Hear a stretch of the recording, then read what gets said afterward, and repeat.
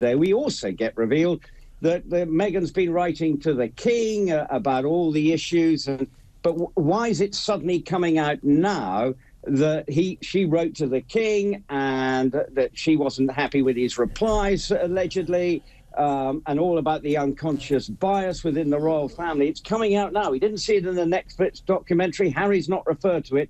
And, of course, now we're less than 2 weeks away from the coronation.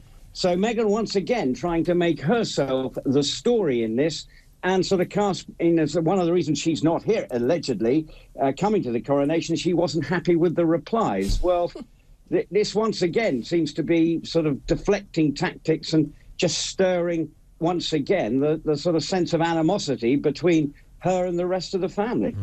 I mean, it is extraordinary that we're about to celebrate a momentous occasion, of course, the coronation of King Charles III. And, of course, Meghan just has to be there, doesn't she? She just has to keep banging on. Front page of the Telegraph yesterday. I know, massive picture of her. And I just thought, can't you just for a moment butt out?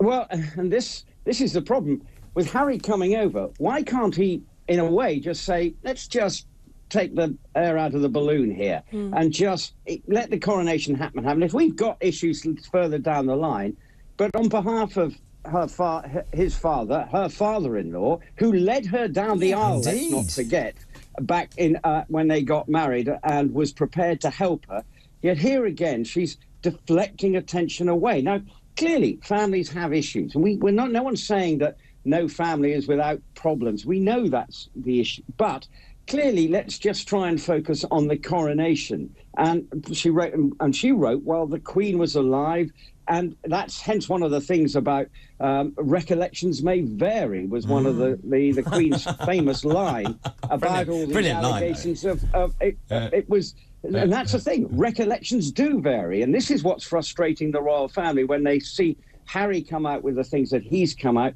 Sometimes there's a sense of bewilderment because they don't see it like that. Now, clearly, if Harry is clearly sensitive and has got, found things difficult at times, yet he's even, of course, said, he thinks that George's younger siblings will find it difficult being the spares, and he's got opinions on that. Well, I'm pretty sure Kate and William will be doing their level best to make sure that they don't feel excluded. It's always going to be difficult when the elder brother, and the way it works, is always going to he's going to get the top job. You aren't going to be in a sort of slightly more difficult position, but it behoves the parents to try and create that. Now, that may have been one of the problems for Harry, that when Diana died, it was quite hard for the King. He was having to sort of regroup himself, and obviously he's had to rehabilitate not only himself in the eyes of the British public, but he's also got to bring the public along to, now Camilla is our Queen, to bring that sort of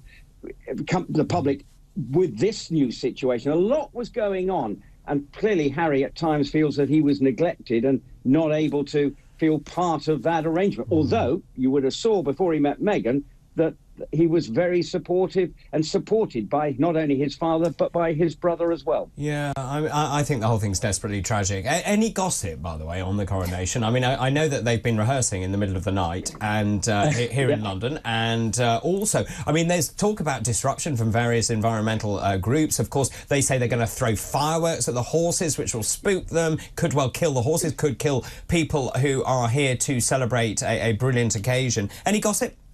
Well, I mean, obviously, protests at events now is all the rage. Obviously, I was at the Grand National. We even had a protest yesterday at the Scottish National ahead of that race, but it didn't delay the race. But we've obviously seen protests in London. There's talk of the London Marathon organisers working with protesters to make sure there was no disruption, and there's no disruption to the London Marathon today.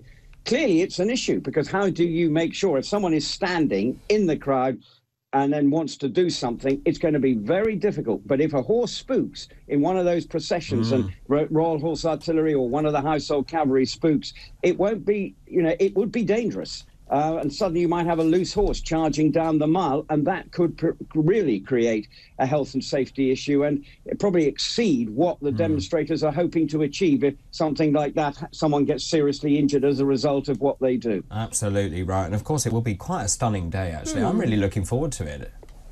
Well, I'm looking forward to it. I will be in my top hat and tails to come full circle again, and obviously I'll be able to. Well, I think I've been instructed. So are you reporting for us? Yes, indeed I am. I've been given some instructions that I shall be on a rooftop somewhere near Westminster Abbey, I believe. Well, I've also received some instructions which I will share with you later in the week. Well, I'm having more instructions later in the week. So that's very exciting, Rupert. You'll get your top hat and tails out and you'll look resplendent, I'm sure. I will do my best, as long as I haven't eaten and drunk too much in the intervening period, and suddenly it doesn't fit anymore. Well, just in case... Thank you very much indeed, Rupert. Just in case Tom doesn't change the picture, I think we need to do it at least one more time. Thank you very much. That was indeed Rupert's...